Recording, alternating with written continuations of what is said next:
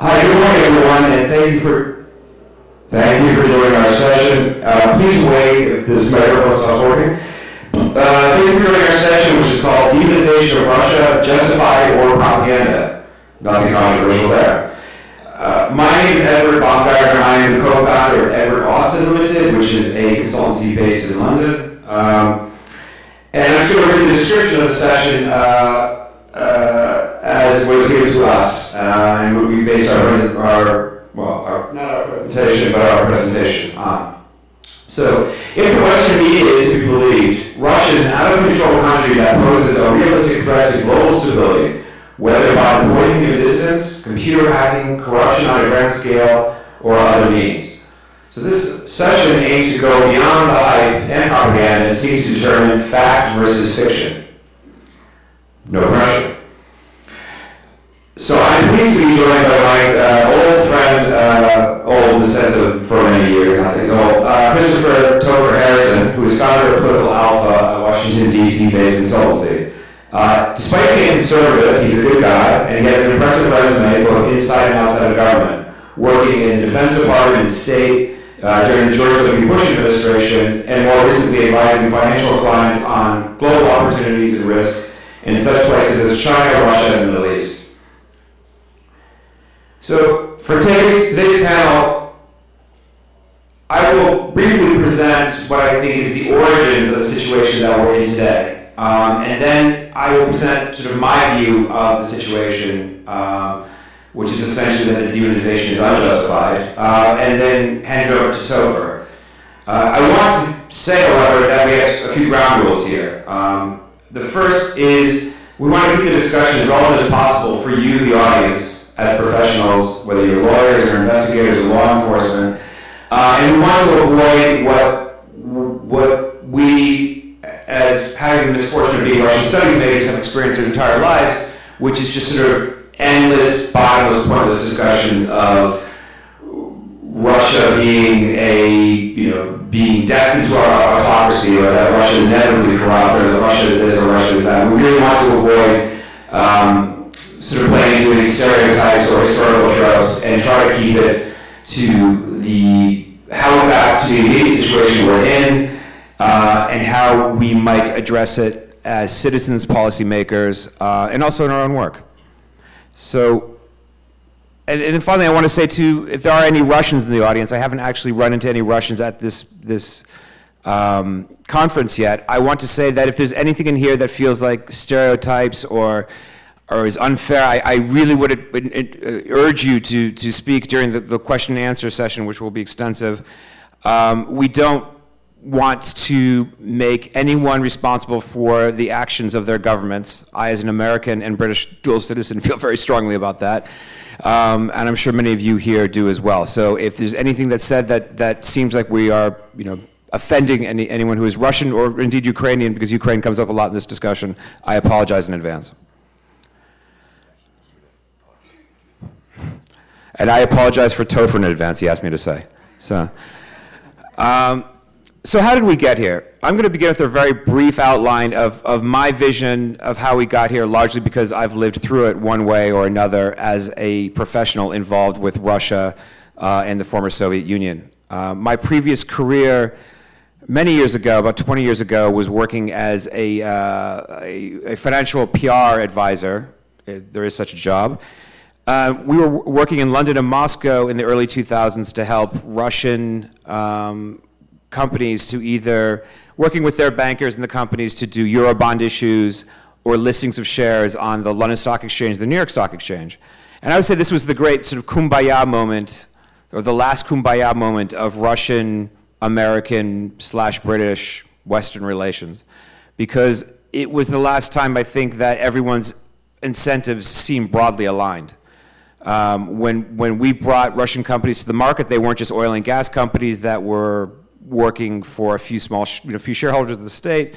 They were consumer companies. They were soft drinks, dairy, banks that issued mortgages to ordinary people. And it seemed like a very dynamic time, and there was a sense of a win-win situation. I'd say that changed first in 2003 with funnily enough, the Sarbanes-Oxley Act and the Enron scandal, because you try to convince a Russian CEO or a CFO or anyone who's not from the U.S. to take criminal liability for signing accounts, they won't do it. And so they stopped listing their companies there. There's been one Russian listing that I know of in the U.S. since, but that was CTC, and that was an outlier because it was originally a U.S. domiciled company. So the more important lasting change was the Yukos scandal, which did a number of things. One, it just launched a very ugly PR war. And I think for a lot of us at the time, I remember coming into the office in London every day just to see what new tax judgment had been made against the Yukos shareholders. We obviously had a position because we knew a lot of the Yukos people, we knew their IR people, we knew the executives. We were probably very much biased in their favor. I've learned a lot since, which has changed my views. Nonetheless, at the time, it seemed like a very deliberate government assault. And on top of that, there seemed to be evidence, again, maybe it was just rumors, that the Russian officials were shorting Yukos shares ahead of launching massive tax claims against it. It also created the beginning of, well, it created, so in the early 2000s, you had people like Guzinski and Berezovsky set up in London, but they were kind of discredited figures. When you had Yukos people show up in London and DC and New York, they were much more serious people, and they had very specific claims against the Russian government that could not be easily refuted. And I think that affected a lot of the media coverage of Russia. Next is a subject dear to the heart of some of my friends in the audience here, Bill Browder. So Bill Browder was somebody who I had met a few times and knew vaguely when he was an activist investor in Russia and was very friendly to the regime. But when he went through his conversion, Bill Browder, whatever you want to say about him, is an incredibly effective PR person, probably the most effective I've ever run into in my life. And the beginning of his campaign against the Russian government then, I think, marked the next stage of, if you want to call it, deterioration or alienation of the U.S., UK from Russia. Right around that time, we also had the Litvinenko poisoning, which I think was shocked the conscience of anyone, especially a British citizen, to see weapons of mass destruction being deployed in London to kill a dissident. I think for me personally, that was almost an earth-shattering moment in my relationship with Russia, and I'm sure it was for some people here, and it certainly was in terms of how the media and political actors related to Russia in the UK and to a certain degree in the US. I've actually always been astonished at how little the Litvinenko and even the Skripal poisoning affected US policymakers by comparison. The case of BP is one that I think is crucial to what's happened today, and it's one that's, I think, a little bit forgotten. And that was because first of all, nobody really felt that badly for BP, especially in the second stage of this confrontation BP had with its Russian business partners, because it happened right around the time of Deepwater Horizon, and the reservoir of sympathy for BP was absolutely zero. So, but the fact that BP was pretty systematically dismantled by Western-leaning business people. I think some of us know who these people are. They're very litigious, so I'm not going to get into it. Some have U.S. passports. And they would do things, BP claims that they poisoned one of their executives. They bugged their offices. They would get a made-up shareholder with one share to launch $1 billion lawsuit in a Siberian court nobody could find. And the effect was pretty damning, I think, for anyone who was contemplating doing business in Russia. Of course, it didn't stop Rex Tillerson.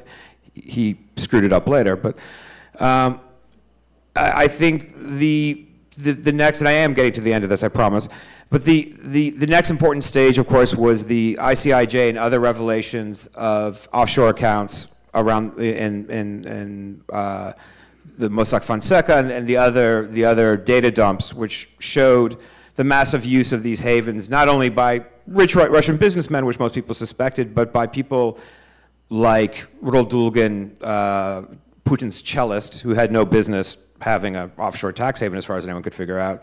And of course, many U.S. and British business people, including Mr. Bill Browder. But it underlined the degree of what I guess you would call it underlined the kleptocracy narrative, which had very much sort of anchored itself at that point. So that brings us to the events of 2014, which I will not bore you with because I think we're all familiar with 2014, which is the revolution in Ukraine, the Russian reaction to that, the takeover of Crimea, and the insurgency and takeover of 2 regions in southeastern Ukraine. So we are today in a situation of what I think David had posed as demonization, which I think is correct because we are in a open-ended economic and military, potentially military confrontation. There are no trade. I mean, what's remarkable is that trade is has collapsed to a great degree between the EU and Russia. EU being one of Russia's largest trading partners. It declined by 44% between 2012 and 2016, which I think is extraordinary. Total U.S. trade with Russia, if the figure is, if I understood the website correctly, is $27 billion, I think, in 2018, which is a third of Jeff Bezos's personal fortune. It's nothing for 2 of the largest countries on earth. There's no trade going on, which means no relationship. And then we have the situation, of course, is that as the result of the 2014 events, and then the Skripal events, which are discrete, you have senior political and business leaders sanctioned in Russia. And they're sanctioned in they're sanctioned by the US, they're sanctioned by Ukraine, they're sanctioned by the EU, the Russians sanction us, we sanction them, everyone sanctions each other. And some people are sanctioned simply because they're friends with Putin. Some people are sanctioned because they use WMD on one of our countries. So it's all a bit of a mess. So I think we all see this in the media today. I won't name names here because it's sort of petty and it's my own opinion. But we can see that some of the people on Twitter who accuse everyone left and right of being a traitor. The New York Post themselves called me Putin's pawn. Which I'm insulted by. I'd like to at least be his rook. Some of my good friends who have worked on Russiagate have been accused by both sides of being everything from Russian spies to being, I don't know what they're even being accused of on the other side. I can't keep track. But yes, thank you. But it just outlines the absolutely toxic and poisonous environment that we're in. So. I'm going to move into and I promise this is very brief, my view of why this is unproductive. Then I will go to Topher, and then we will open up the rest of the session for discussion, questions, whatever, if you'd like to call us names, whatever you'd like to do. So my view is, from my experience in my career, is that the demonization is unproductive. I'm not saying that it's sort of made of whole cloth, or that it doesn't. I think it's very obvious that this demonization is the product of very real but very complex geopolitical events in which some Russia has only itself to blame and some of which we have ourselves to blame. So I'd like to quote Mark Galeotti, somebody who's known to many of you here, but I think is one of the few truly sober, level heads in this whole public debate, at least in English. And he said this, he tweeted this last week, and I'm just going to quote this to you because I do think this really summed it up for me. Depressing that this point needs to be made, but it does. Just as there are voices in the West too eager to excuse everything Putin does, there are even more who regard Russia as irredeemably rotten and all Russians with it, which is dangerous and dumb. He's right. I mean, unfortunately, the Russians don't help themselves because the way they make their case culturally is often very inappropriate here. I had a Russian client who's become very famous, and I adored her, but I always found that her basic misunderstanding of how American politics and just society worked caused her to say and do very stupid things which could be inadvertently offensive. I think if you watch RT or even some of the weirder outlets that Russia sponsors, like the overtly anti-Semitic Russian Insider, you see that that it's very one note, and that they do not necessarily understand the roots of why we see them as we do, just as we fail to see them to see why they perceive us in certain ways, which is another conference panel. So my agenda is not to worry. I'm not worried about the image of the Russian regime per se. I'm worried about the image of Russia and how we deal with it. And I think if we fail to see Russia as a more or less, in quotes, normal country, which is a country where we have different interest groups, not all democratic, in fact, many of them not democratic, but it's not just, there are many interest groups, there's business, there's an economy, there are civilians, there are people who just want to go to work. All this, they're really basic things that I think as Westerners, especially as Americans of a certain age, have forgotten because we've spent almost our entire lifetimes going back to the Cold War planning to obliterate them.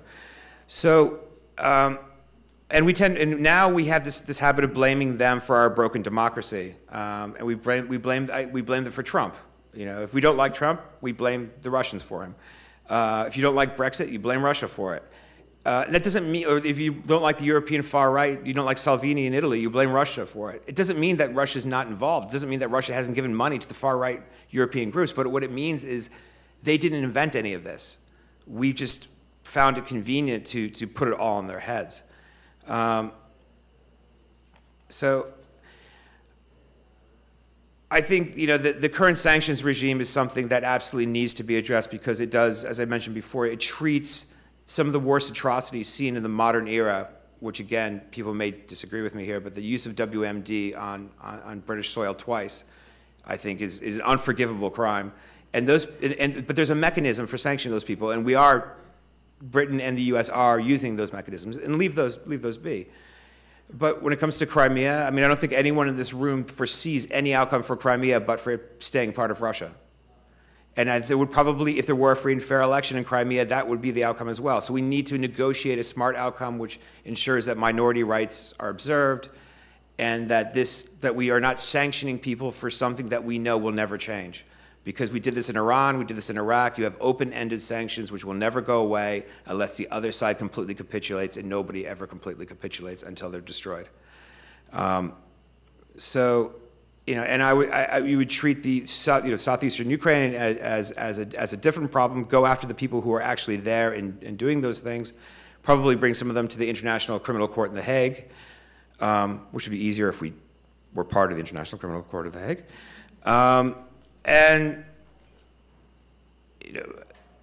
If the sanctions list could be massively pared down, many of my former clients are actually on this list, and I can promise you, in one case, the guy's a moron. Like, the guy's harmless. He just signed something in the Russian Senate which was involved in the Crimea thing. He has lots of business assets. He's harmless. Like, why we are doing this, why we are deliberately handcuffing ourselves by sanctioning people who have no...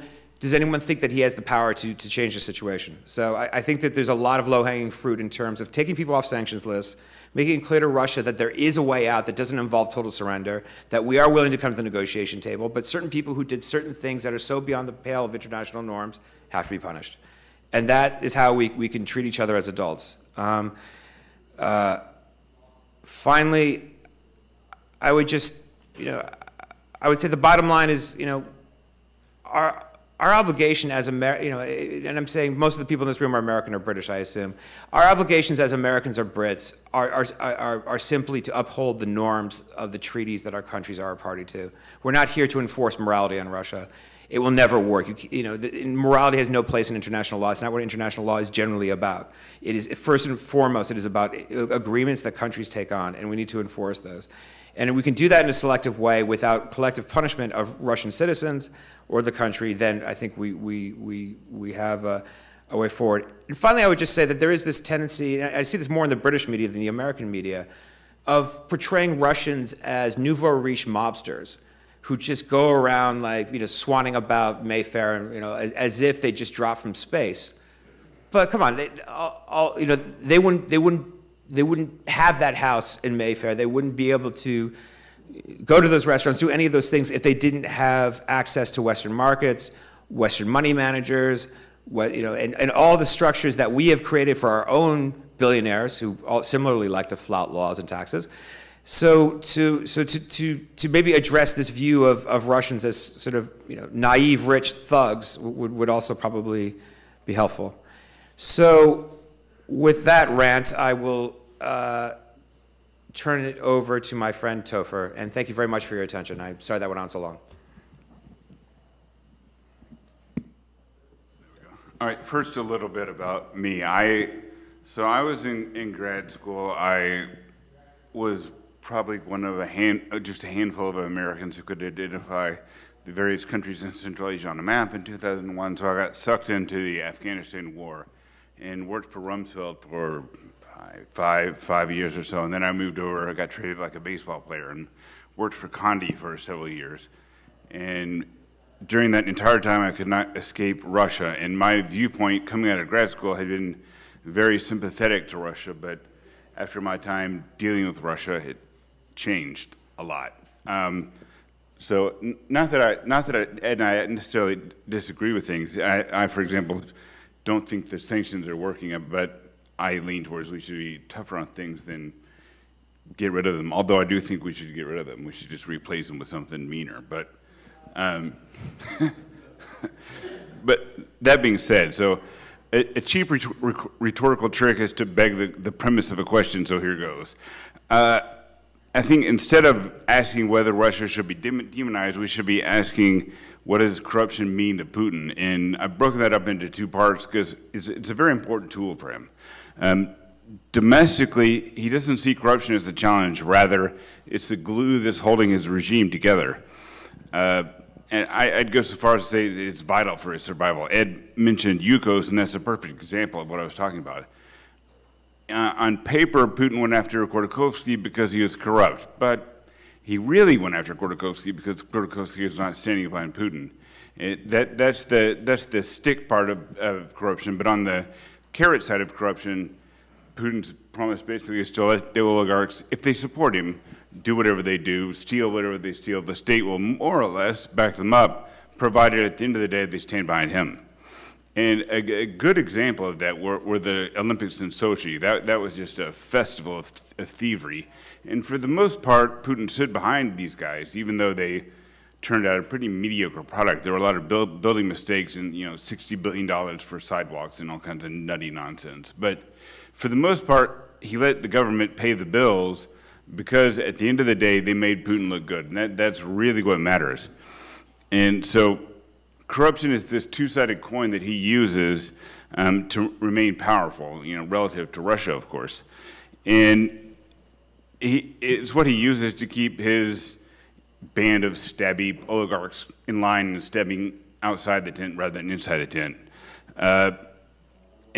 So that domestically, he has no incentive to go after corruption. So if we go to him and argue that he should do something about corruption, he's not going to do anything, or he's just going to lie to us. So we shouldn't bother with that argument with him. Overseas, corruption plays also a supporting role, but it's somewhat different. Again, it's an incentive for punishment and supporting him overseas for his oligarchs. But as Ed explained, notwithstanding the constant hand-wringing about Russia, corruption helps him master the fact that Russia is really, really weak. I've called it a third world dump before and got pilloried by Russian trolls. I kind of get sick pleasure in inviting their hatred of me. It's kind of like Nigeria with nukes, and I'm sure no offense to Nigeria here. That was Upper Volta. Or Upper Volta with nukes. Yeah. We updated that phrase for the time. So I think it's important to go through a little bit of what the reality on the ground is in Russia. Despite the fact that they have twice as many people as in Spain, and despite the fact that Russia is one of the richest countries on earth in terms of mineral wealth, its GDP is virtually identical to Spain's. In fact, I think Spain's might be a little higher. I haven't looked in a while. And the reason why is corruption. And on paper, Russia is a middle-income country, but you strip away the natural resources, the benefit of which the Russian people don't see anyway, and it's the same as most African nations. In fact, a lot of African nations and Latin American nations have a higher income than Russia once you strip away these natural resources. And Thomas Piketty published a paper with the World Bank a couple of years ago where he made the point that The Russians have more money stashed overseas than and this is the money they know of, more money stashed overseas than the entire GDP of Russia. I mean, that is incredible. And that's just the money they know of. That's not including, say, the 80 or so $billion that Putin himself has stashed away somewhere. Can I just thank you for citing Thomas Piketty? Yeah.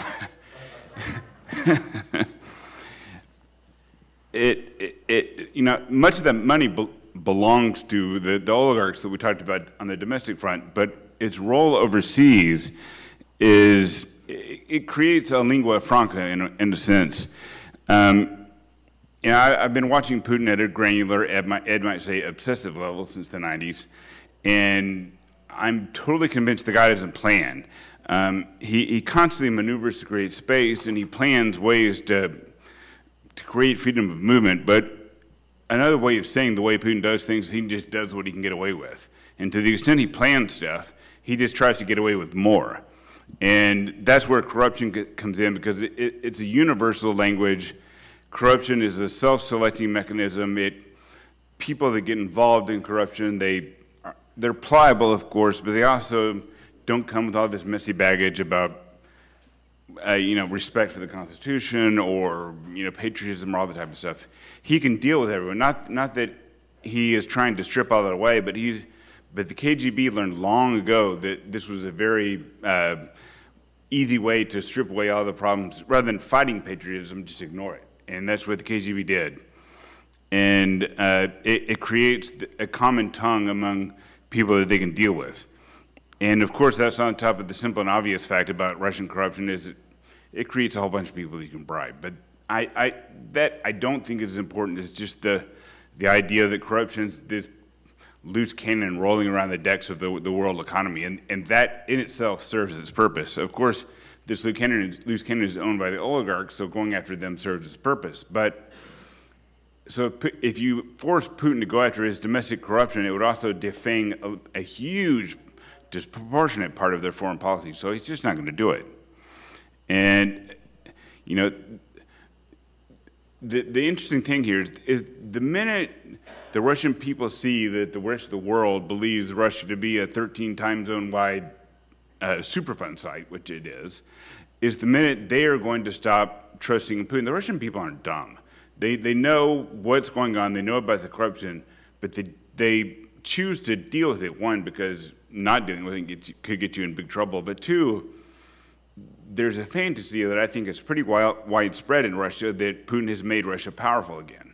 It's not. I mean, Putin, it's objectively not the case that Russia is not a powerful country. But the minute the Russian people realize they've been dealing with all this garbage from Putin is the minute they stop dealing with the garbage from Putin. And that's very, very dangerous for him.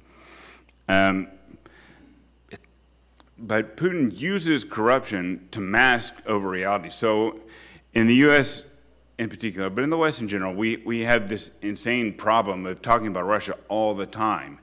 And, sorry, I lost my place.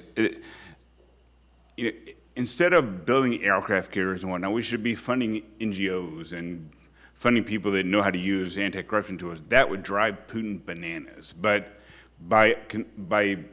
oddly enough, by building aircraft carriers and talking about Russia as this, counterweight to U.S. power, Western power, whatever, we're actually helping make Putin's case that Russia is important. If we just swatted him away and say, you know what, you clown, go clean up your shop, the Russians would throw him out of power in a second.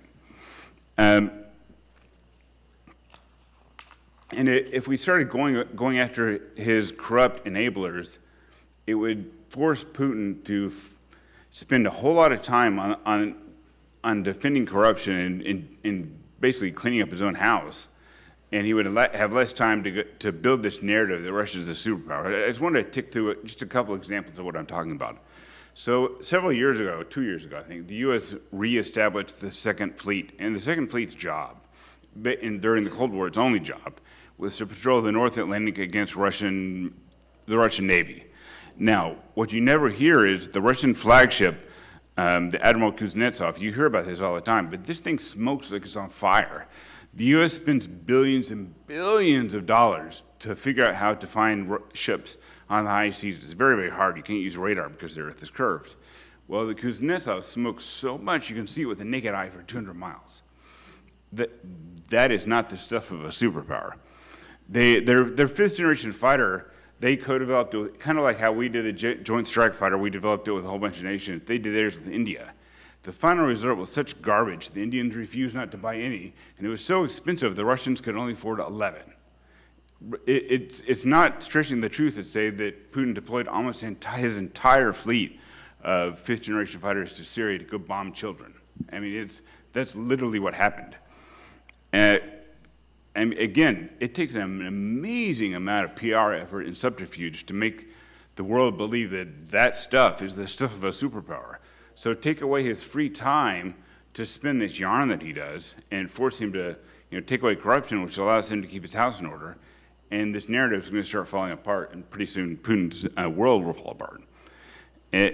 He knows his case for being back, for Russia being back, is very weak and can't survive scrutiny. So he needs to be able to spin this yarn so we stay away from this scrutiny.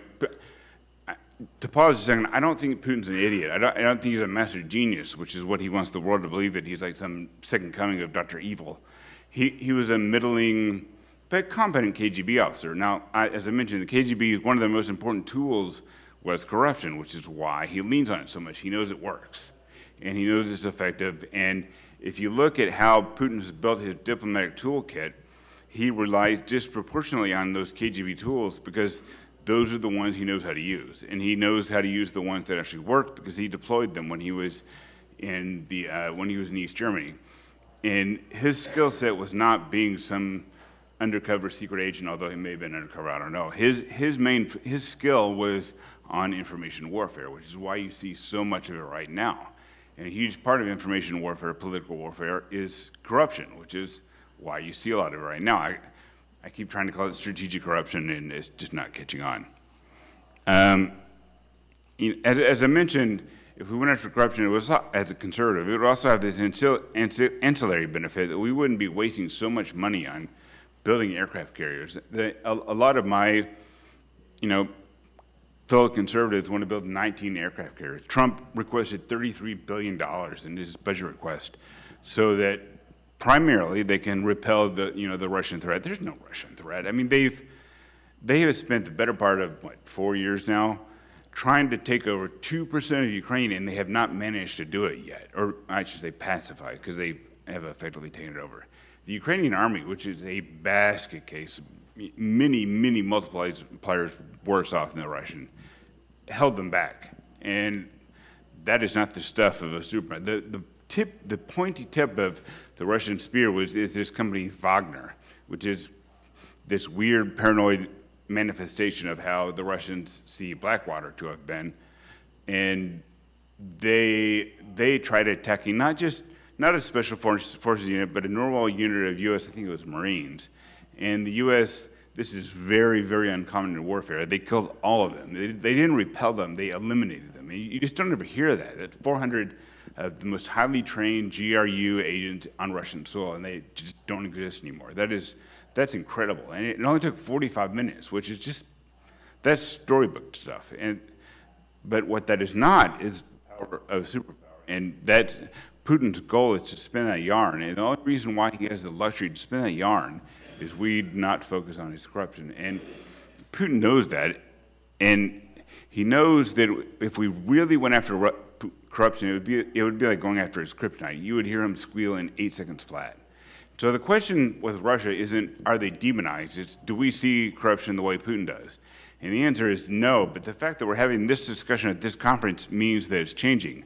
I spent a lot of years in government trying to explain to people that just because the Kremlin changed its flag in 1991 doesn't mean they threw away the toolbox. And for many, many years, I got called a knuckle-dragging troglodyte, which probably was fair, but I get called that less now. And so, although the world's not turning on a dime, the world is turning, and eventually, inevitably, policymakers will figure this out. And you had Bush rightfully called a fool for looking into Putin's soul, but we don't talk about that because Obama had a bigger foolish mistake with his whole dumb reset policy. But we don't talk about that because Trump and his whole naivety and goofiness with Russia and not even talking about the collusion stuff, but his backing of Russia and believing that there's some power, not whitewashes, but it sucks all the oxygen out of the room of the past presidents. But the issue with Trump and Russia has been so big that I'm betting the next president's not going to make that same mistake again. So I think the trend where you have presidents come in and think they can quote unquote deal with Putin I think that's done. The presidents get religion. It took 7 years for Bush. It took about 5 for Obama. I think Trump has gotten his religion in about 2.5. And the next one will come into office if it's a Democrat on day one wanting to do something about Russia. And if it's a Republican, that president will just want to stay away from Russia as much as humanly possible. So I think Russia has really shot itself into a foot on this. The other point I make too is I have almost a Tourette's-like reaction when I hear people say that Putin's played a weak hand wisely. I don't argue with the fact that he has a weak hand, but I don't think it's wise what he's done, because what he's done is he's painted himself into a corner from which he's going to have an awful tough time extracting himself. But there is one exception to my Tourette's reaction, and that's my Tourette's reaction to people saying that we're in a Cold War framework. There's one exception to that, and that's that by using corruption as Putin does, he is very difficult, and this is really tough to do. He's aligned the interests of the Russian people with pretty much everybody in the West, which is to say aligned their interests against Putin. Ask Gorbachev how that worked out. Not that we're in some Cold War thing, we're going to go undermine this evil empire. I think probably what ways and work is people are just going to stop dealing with the Russians, and Putin will collapse under his own weight. However, Putin is going to have an awfully tough time. He's going to have to reverse his sell job to us before this changes, and it's going to be pretty darn tough to do, because a lot of the propaganda that went out, especially after the shoot down of the Malaysian Airlines with all the Dutch on it, they blasted the Dutch with information warfare, all this nonsense about how Ukrainian fighters shot it down, all this crazy stuff. They spent so much capital on that kind of stuff. For them to turn tail, they are going to have to basically admit the wrong and capitulate, which, as Ed correctly pointed out, they're not going to do. So I don't see this ending well for Putin either way. But if the U.S. wanted to, or the West, wanted to expedite things along, they would focus on this corruption piece, because it is this critical tool for Putin.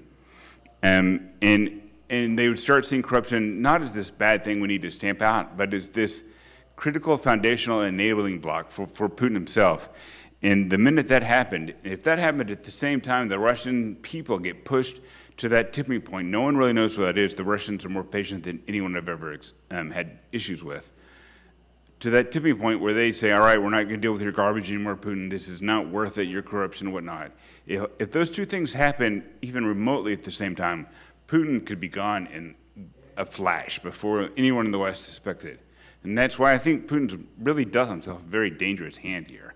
Because, I mean, it could happen tomorrow. I don't think it will, but it could. And it's not going to be, even like how the Cold War was. Yes, the CIA missed the end of the Cold War, but it happened pretty darn quickly. And not that this is anything like the end of the Cold War, but like that, I don't think people are going to see it coming, because I think it's probably going to be the Russian people that decide to throw him out. Now they'll be enabled by us basically forcing Putin to sit on its hands, but when we go to corruption. But the West is slowly beginning to figure this out, and when it does, it's going to be a big problem for Putin. But key is that terminology, that corruption's it's not good or bad. It is bad, but it's not seen as this thing that if we could just get rid of it, Russia would be a normal country. If we got rid of it in the context of Russia, Russia would not be the way it is right now. It's foundational to the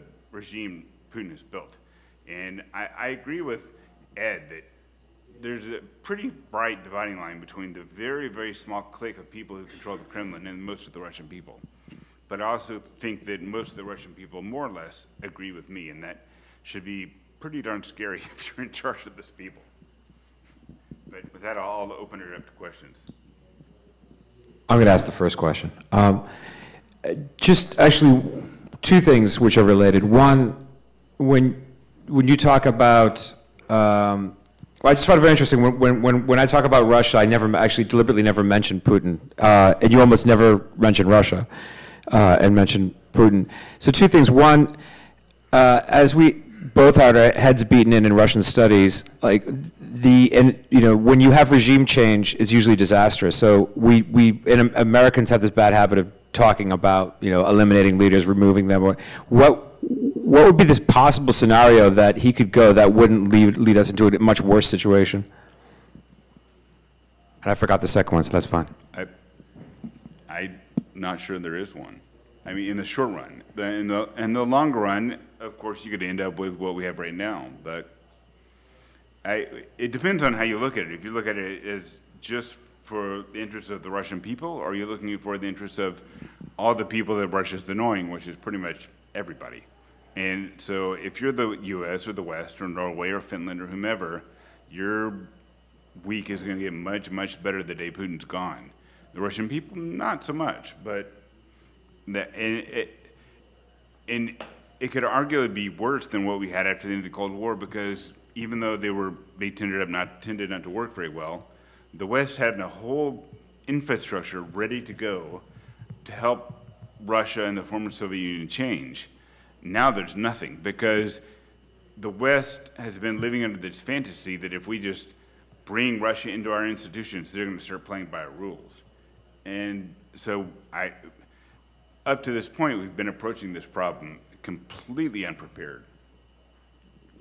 I mean, I was in Iraq a long time, and I think it would actually be worse than Iraq. Maybe without the guns, but it would be worse than Iraq. With that cheerful thought, does anyone have any questions? Do you have my phone? Yeah, I have it. Lucy Commissar, I'm a journalist. Now, as a journalist, I like to stick to the facts and not the broad generalizations, which usually cover up the fact that the person doesn't have a lot of facts. So let me throw out a couple of facts. One, Skripal. The New York Times ran an article a couple of weeks ago about the CIA director, Gina Haspel, and one of the stories they told was that she told Trump about Skripal that as a result of you called it WMD, I think that's a bit of a hype, but because the city is still there, but that there were a lot of dead ducks, and that children had been taken to hospital with symptoms that looked like they came from whatever that substance was. Well, The Guardian, which is hardly a pro-Russian newspaper, actually did some investigation and talked to people in that town and found out there were no dead ducks and there were no children brought to the hospital with such symptoms. It was a total lie. She told it to Trump. As a result, he decided to add sanctions, to throw some people out of the country. It was all fake. About Khodorkovsky, and we're talking about corruption, Khodorkovsky, and I know because I investigated that particularly, he was using transfer pricing in the Isle of Man to cheat the minority shareholders of Yukos and the tax authorities by selling the oil to a fake company in the Isle of Man at a low price and selling it out on a market price. He was a cheat. The FT actually wrote an article about some of the operations that were going on in London as part of that, and I got the documents. So, Lisa, I'll cut you off on that one because I agree with you on the Khodorkovsky. What I said was that it appeared at the time to be that. What I learned later changed my mind because I don't want to go into the details, but I worked with a U.S. law firm that was representing the Russian government in their arbitration with Yukos. So I've seen what Yukos got up to, and I saw what they got up to in the Zato. Low tax regions of Russia and stuff like this. I could make a worse case than you about Khodorkovsky, so I'm not disagreeing with you. An awful lot of what your colleague said was pretty much evidence-free. For example, what is your evidence that Putin has stashed away $80 billion? How do you get the number, and where is the money? What is your evidence?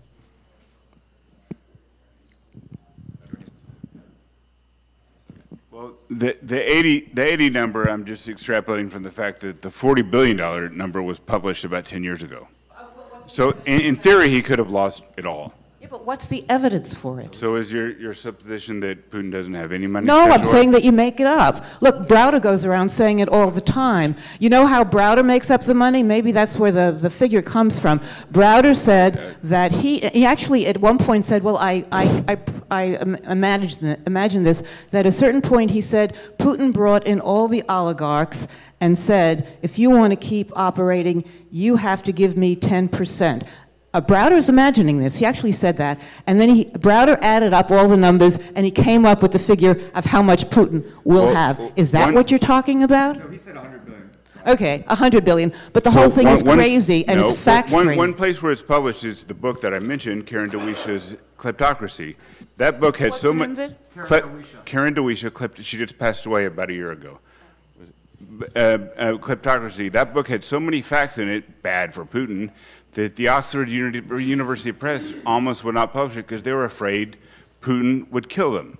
Now, I mean, you can deny the facts all you want, but I mean, there's 300 pages of it that outline what the KGB did, what Putin did, how much money they stole, and how they use it. I mean, the first half of what I talked about was basically her book. I would want to see the documentation. I haven't read the book. It's like $17.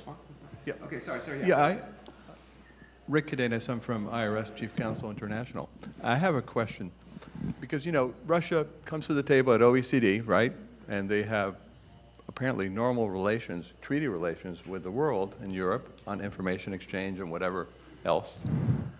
Do you feel that some of their, like, let's say their tax authority is in any way compromised? You know, like, let's say in most countries, the tax authority is separate from the political. I'll say that. In Russia, like I say, they come to the OECD and, you know, they have normal white shoe type relationships with all the European countries, they have information exchange, they sit on panels and so on. I'd just like to know your views of whether you think, like, you know, I know domestically they've done some things that seem improper in terms of Have you ever seen a picture of the Russian tax police? What I'm trying to say, the question is whether your views on whether they're controlled by a political function, or are they, you know, that they come forward as being independent and just collecting taxes and so on, and like. You know, I can't speak for the bureaucracy that is responsible for tabulating all the taxes, but the pointing spear of the tax police, they dress in black, they wear masks, they go knock on the doors, and will knock down doors, people, and like Kristofer, for example, the tax police showed up at his front door, oddly enough, right after he said he was going to run for president. I mean, what Putin has done, which is something that a lot of authoritarian regimes have done, is they weaponize the tax police. And pretty much, if you're a billionaire in Russia, there's a pretty darn good chance that you're just not a good person. But if you're Putin, you selectively choose when to prosecute that person for being bad. Like Kristofer, no question, bad guy. But all that does is create a tool by which Putin can go after them whenever he feels like he wants to. But I would say to that is I've had some dealings with they call it the Federal Tax Service, the FNS. On a micro level, they're fine. I mean, it's yes. If you're dealing with sort of big cases and things like that, it could be ugly. But you know, they provide generally reliable data. If you're just talking about an average individual, or if you're talking about their aggregate data statistics and their general enforcement, I would say that they're. I mean, I wouldn't compare it to, you know, say our own, you know, IRS here or something like that. But you know, they're highly competent. Hi, I have a question for both of you. Many of us refer to the status today as competition short of conflict. What are your views on, do you believe the conflict in Ukraine is to test the NATO capabilities, or is it just kind of to distract and Russia focus more on their investment in Africa, relations with African nations as well as South America? I'd like to hear your view on all of those, because as you know, there are some relations happening in Africa, such as with Sudan, and of course Venezuela. So what are your views from both your sides? I'll answer from my side, which is the Ukrainian side. and then maybe his side more the U.S. sort of political diplomatic side, because I've worked a lot in eastern Ukraine, in Donetsk before the conflict. It's an interesting situation because, to a certain extent, there's sort of two competing narratives. One is the sort of frozen conflict narrative, i.e., that Russia maintains in Moldova and Georgia these regions which are only recognized by it and a few other countries, which are sort of generally slightly basket cases, but the other is that it's just simply a bargaining chip, because right now they control some very valuable, say, coal mines and one large steel mill. But if they just moved over to Mariupol, they could take out two of the largest steel mills in Ukraine and is one of its top 3 ports, and wiped, I don't know, 10 to 15% off GDP overnight. And they don't do that. And so I think that's telling that, to me, it's more indicative that it's some sort of bargaining chip. The problem is I don't know how Donetsk would ever be a normal Ukrainian city after that, which is why the Russians have pushed for this, this what they call sort of this federalization program, whereby Ukraine would adopt a federal makeup where it could tolerate semi-autonomous units within it, which the current constitutional makeup of Ukraine doesn't do, but Russia does. So, and then I give it to you. As you might expect, I take a more cynical view of it. I think a lot of it is Putin getting away with what he can. I was actually in Tbilisi when Russia invaded Georgia, and I actually ran the program that was training the Georgian military, and it was not to train, killer snipers or any of that kind of nonsense. The main focus of the program actually was focused on Shevardnadze, because he kept stealing everything, and we wanted to give him incentive to start institutionalizing some of the parts of the government, and this was the military. The actual training we gave them was about the level of what Boy Scouts get at Boy Scout camp here in the U.S. But with that level of training, they actually stopped Russia where they stopped. But there's no question Russia was going to try and come to Tbilisi. They just couldn't. And so I take the view that he wasn't trying to invade Georgia to create a bargaining chip. He was trying to invade Georgia because he could, until he couldn't. And I think Ukraine was kind of the same way. I mean, one of the big complaints coming from Russia when this Crimea happened and the invasion of the Donbass happened was right when Ukraine started trying to make, I forget what the treaty was. It was a treaty it was some kind of friendship treaty with the EU. And there's one way to interrupt that discussion, and that's to invade Ukraine. And there's no question, especially in the north of Ukraine, that they tried to do more. They just got repelled by this bizarre mix of private armies, and so it was a chaotic mess. But the point is, he wasn't trying to carve off the Donbass so he had, a future stake in negotiations. He was trying to just take as much Ukraine as he can get, and he was trying to change the narrative of the discussion, which he did, by the way.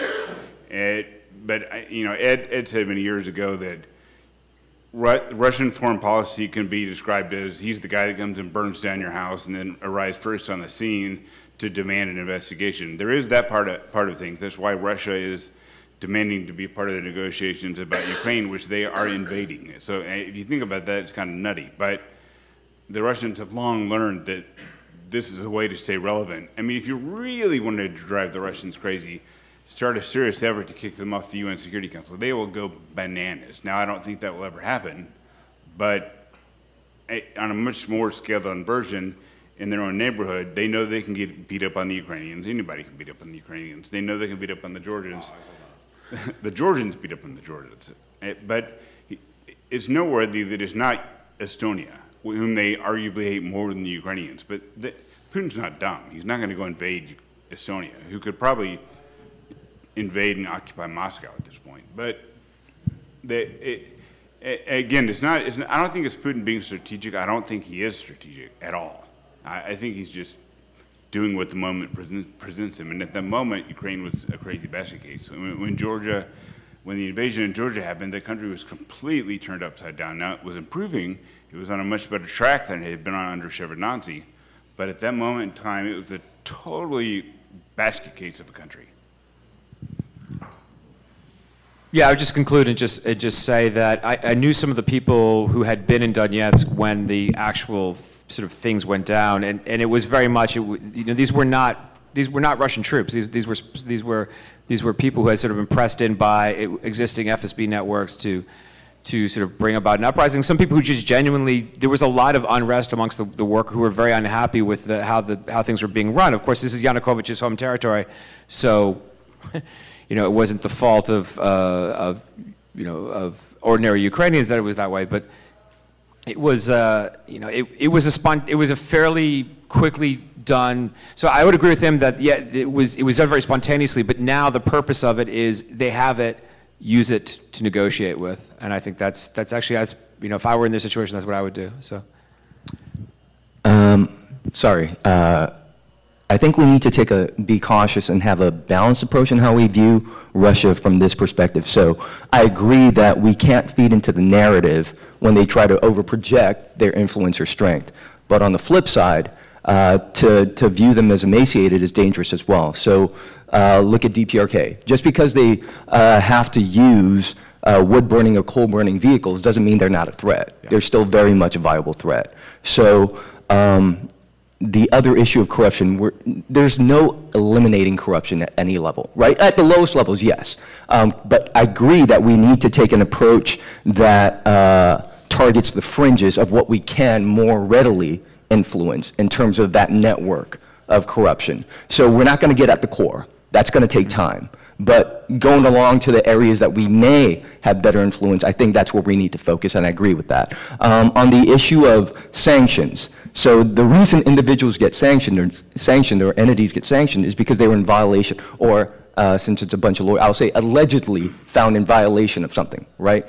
So again, I'm not a lawyer, but having the stance or defense be, I'm a moron, I don't know how well that would hold up. So there's a level of wittiness in everything. So over time, if an individual's behavior is sustained, unchanging, there's a point where you can inject the concept of willful ignorance is associated with the behavior, right? So I don't think, and I agree with you, that sanctions sometimes are not as effective, directly don't have the effect that we're looking for, but they can be used as a strategic messaging tool. And we're trying to degrade or deter behavior, so having that in the open source and mass media is necessary to a certain point. But sometimes, yeah, I do agree that sometimes it needs to be a little heavier handed. But to say that we need to relook at the sanctions list and take a bunch of people off, I think we need to be cautious of that, because there was a reason why we went down that road. Because honestly, there's a lot of information that governments write off of that doesn't make it into the open source. So you're not going to be aware of, hey, this guy doesn't seem that bad. Why is this individual being sanctioned? So there's a level of that goes on as well. I completely agree with the second part, and then I'll let you for the first part. I completely agree, sir, on that. I would just say what I sort of meant by that, and I think I didn't probably present it very properly, was just that there needs to be a sense of quid pro quo, that if steps are taken by both sides, that the sanctions don't have to be all removed at once, because that's sort of what the Russian demand has been, but that simply that there's a way of de-escalating some of the sanctions by removing certain people. If, say, there's a Crimea settlement, obviously that would obviate the need for sanctions that were directly linked to Crimea. Whereas there are some sanctions which are linked. I mean, there are sanctions, Russian sanctions, which are linked to DPRK. I don't think we should touch that. There are sanctions that are linked to the DNR and LNR, to southeastern Ukraine. There are sanctions then linked to the Chemical and Biological Weapons Convention. So I think if we could show that these are not, that the sanctions could be removed in part in return for something, not absolute capitulation, but some mediated agreement on one issue, remove some sanctions, I think that would just show everyone that there's a path forward. But I completely agree with what you're saying. The mic keeps cutting off. Do you want this one? Yeah, that probably works better. I mostly agree too. I had a professor in grad school, his name was Andre Schleifer, and the way his big thing, well, he had two reasons why he came to the fame. First one was, he postulated that corruption will eventually price itself out of the market. So I think we should help that along.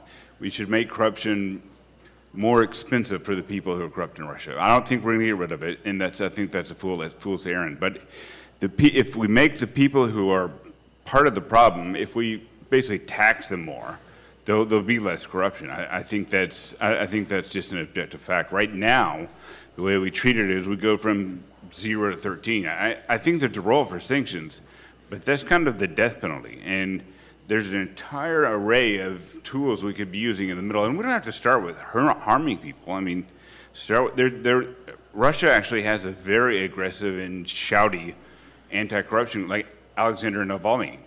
Just give him more PR coverage and make sure that more Russians see what he does, which is, he does a pretty darn good job of exposing corruption. Just help him. I think that PR is probably going to be one of our most effective tools. And if we get to the point where we have to sanction people, well, then fine, we sanction people. You know, the other reason why Schleifer is famous is because he went to jail for insider trading. But good guy. Yeah, and his wife. But yeah, a smart guy mostly. And what was the other part? Or did I smash it all into one? But that I guess is my main point. Is right now we hear Russia, Russia, Russia, and then we go build 5 aircraft carriers. Aircraft carrier is a hammer. It's when you're a hammer, you see a nail type of approach to fighting Russia, and an aircraft carrier is not going to do anything to Russia right now. I mean, yeah, we could take it over, but we could take it over with one, and there's no point. Nobody wants to do that. It would be expensive, among other things. But we should instead of spending $33 billion on new ships and whatnot, we should be spending $1 billion on anti-corruption measures and that type of stuff. It's way cheaper and it'll be way more effective. But we're not there yet. Is there anyone else? Ma'am? I can hear you fine, but everyone else? Can everybody hear me? Kristofer, it's interesting that you brought up the UN Security Council and Russia's sensitivity about being excluded from it. If I remember correctly, Russia was brought into the fold to help resolve the '67 war in Israel and keep it from spreading to a region-wide conflagration. Can you think of any conflict zone anywhere in the world where that might occur again, where we might need Russia to calm things down? Syria, for example? Typically, Russia is playing the other. If by helping calm things down, you mean getting Russia to quit pouring gasoline on the fire, then yes. I mean, there's one right now in Syria. But I remember, if I remember my studies correctly, there was quite a bit of impassioned diplomacy going on between Washington and Moscow. Right. And there was a lot with Cuba, and I mean that's what Russia's play is. That's how they remain relevant. Now the corollary to that is they fund the problem, not always, but sometimes. They funded the PKK in Turkey. They funded Arafat. They funded all kinds of bad people that most of the West was not happy with. We'll say they funded the Tamil Tigers, and when the Soviet Union ended, there was a huge trove of stuff, and it was so bad. The people they funded, I don't think there is even yet, 30 years later, it's sunk in quite what they were doing. But now I don't think that we're going to kick Russia off the UN Security Council. I once mentioned that to John Bolton when he and I were in the State Department together, and he took him about a week to talk to me again because he had spent so much effort reforming stuff that he was trying to do inside the UN. It would just mess up a lot of stuff. But Write a Bolton, well done.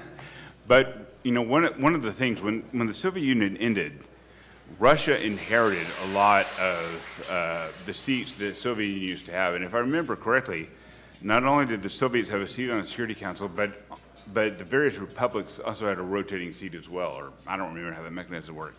That went away, but Russia just inherited all the Soviet Union stuff. So not only that, but CFE treaty, INF treaty, everything that involved not just Russia, but all the other 13 republics. All those republics got excluded, and Russia inherited those. Even if we just started asking that question, Putin will go bananas. Now, I don't think anything actually will become of it, but I mean, the goal here is to make Putin back down without having to shoot people, which I think is silly and necessary. But there are very simple ways that people could remember if people would think why things are happening in Russia, why Putin uses corruption the way he does, why he says things he does, I think he's actually a pretty easy, empty tiger that we can take apart.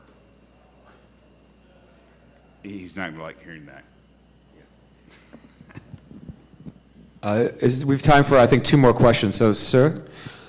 Yeah, I was very interested to hear Mr. Harrison's sort of optimistic view that eventually the Russian people will throw out Putin. But a little bit more than 50% of the people in Russia are between the ages of 15 and 54, according to the CIA World Fact Book. If the journalist is still here, is where I'm getting my facts from. And what I've also noticed is and this isn't just in Russia, but it's kind of a global issue, is strong nativism. That, part of Putin's yarn is, about promoting the bare Russian culture vis-a-vis Western culture, and that Western culture is a threat to Russian culture. So how will the Russian people, who are now somewhat being indoctrinated, almost the majority, walk away from that? Because a lot of them don't know what it was like before 1990. How's that going to work? Well, I mean, the short answer is messily. I had a very bizarre question. I was in Kiev with a Jewish friend of mine. His twin brother was living in St. Petersburg, and he and I were at dinner, and his twin brother called from St. Petersburg and yelled at him for supporting Ukrainian Nazis. It was a very bizarre moment. But to your point, yeah, there's been a lot of indoctrination that's going on, and there's going to have to be, I don't want to use the word re-education because that's a loaded term for obvious reasons, but I mean, you have people in Russia that say Stalin was good and that he supported the Orthodox Church and all kinds of crazy, batty nonsense. But it's because they're in a constant drip of propaganda. Not that I think they're just going to revert to the norms once that propaganda goes away, but the flip side of this argument is, yes, those people don't remember how awful things were under the Soviet Union, but the Russians are not giving up their internet. They're not going to get rid of their cell phones. And for Putin the logical end of what Putin wants, he's going to have to go down that path. And he's going to hit a much firmer resistance than I think he's expecting. And if things collapse, that internet's not going away. Not because we devise some system that can't be destroyed, although that's probably the case, but because Russians like that stuff. And Putin may not, but most of the Russians do. And they like being able to talk with their neighbors and discuss that. The Russians are a very debate-oriented society. The Russians love debating, so much so that it drove me crazy when I lived there. But I found them to be a very open people and very, culture is very important. Being able to debate how the ballet was, and they do that stuff on the internet now. And if the regime collapsed, Putin died of old age or whatever, that's not going to go away. So those tools are going to be there to reach those people. Not that we're going to be able to do it in a day. It's going to be one of those things that we have to figure out when the moment presents itself to us, which is how this always works. It'll be messy, but it's not hopeless by any stretch of the imagination. All right, I think we have time for one more, sir. Yeah, thank you both very much indeed. Very interesting. Just a follow-up question, really, from what was said, or follow-up point from what was said just now. It sounds, and I apologise for this, like a naked advertisement for the English legal profession. And I speak as a litigator in England, doing a good deal of Russian litigation. It's quite interesting that notwithstanding all the geopolitical issues that one sees on the front pages and in the media day in, day out, Russians still invest very significantly in London. Many international legal contracts are governed by English law, and most importantly, for many of the people in this room, they're litigated in London, and so long may it continue. And it's very interesting that notwithstanding how it's expressed in the media, there is a firm commitment to the rule of law. And indeed, one of the issues that will be before the English Commercial Court very soon is whether one will be able to enforce, at least in theory, an interlocutory worldwide freezing order granted by the High Court in England last July 2018 in Russia on the basis of international comity. And it looks like there is Russian legal authority that will make that possible. So I just say that as a little bit of an advertisement for the legal profession.